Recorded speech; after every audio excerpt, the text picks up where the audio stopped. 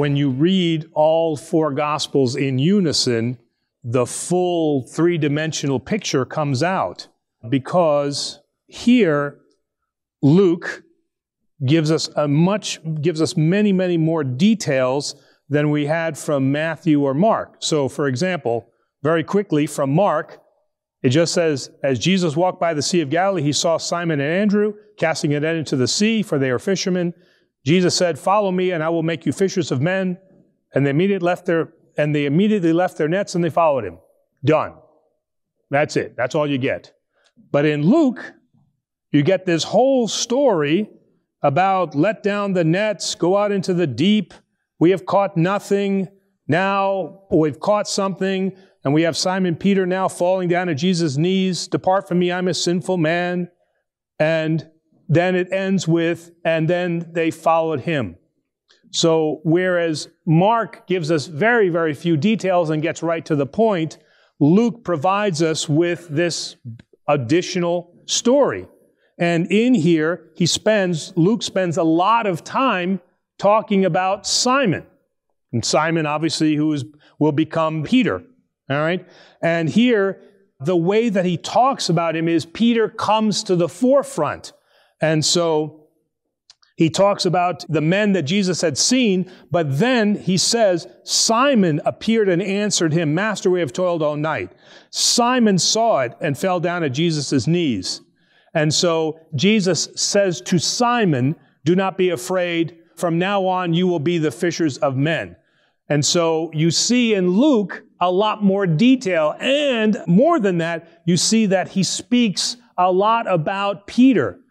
Whereas in Mark, you'll see that Mark is a little bit more condemning of Peter, and Mark highlights a lot more of what Peter had done that was not necessarily good, especially him denouncing Christ when he was at the trials, and then fleeing when Jesus was arrested. So here we have Luke, who plays more on what good Simon has done, and Simon who will emerge as this leader. And in the other Gospels, like Mark, you have a different tone. So reading them together gives us this three-dimensional picture. And the last thing I wanted to say is there is a small detail here that comes out. Jesus was teaching, and then he turns to Simon and he says, "Launch out into the deep and let down your nets for a catch." So he uses the term deep, and some of the spiritual fathers, some of the holy fathers, like St. Ambrose, see this as entering into the depth of the mystery of who God is. So the lesson that St. Ambrose pulls from this is that many times we are in a situation where we don't necessarily know what the human answer is.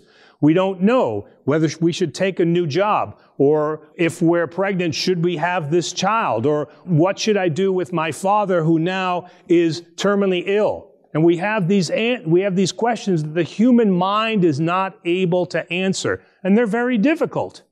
And so the lesson here that St. Ambrose gives in interpreting launch out into the deep, because the end result of this is positive, means that sometimes what we have to do, as one of the famous Protestant theologians, Kierkegaard, says, sometimes we just have to let God be God.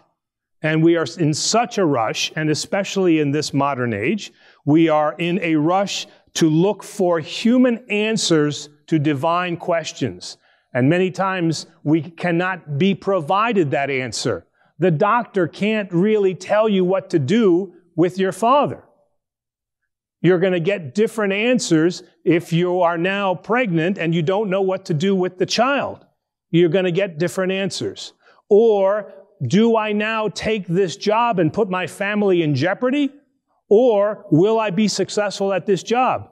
The human mind cannot provide you the answers. The only one who can provide you the answers is launching out into the deep, where it is risky and where it is difficult, and, as St. Paul says, where it is very foolish, because we think with our minds. And sometimes we have to launch into that depth, and we have to trust that God will reveal to us what is the proper decision. I speak out of experience because many times in my life, I've had these situations, certainly not the pregnancy one, but I've had these situations where there has been no good answer to what it was that I was supposed to do. And that just left me in the quiet time where God could speak to me, which is very, very difficult for me because as a man of science and engineering, I want to provide myself that answer. Because again, this is what I grew up with my father. You are the master of your destiny, the captain of your soul. You decide what is right. And the answer is, that is not correct. So sorry, Dad. I gotta fault you on that one. And that answer came to me in the quietness of prayer, in whatever way that prayer is that you do. Not, maybe for some it's reading Psalms, maybe for some it's looking at Scripture, and maybe for some it's just as the penitent man, the publican and the Pharisee did, you just fall on your knees and you just say, I need help and guidance. And this is what Ambrose is talking about here when it says, sometimes you have to launch into the deep. Because Simon's answer is our answer. I've spent all night. What more is going to come from this? Logic tells me that nothing more will come from this. And this is what we have to overcome sometimes in those difficult decisions, is trust that God will provide us the answer. Not necessarily the answer that you want. Many times for me, it was not the answer I thought that was correct with my mind. But in Revelation, it became clear to me that that was the right decision.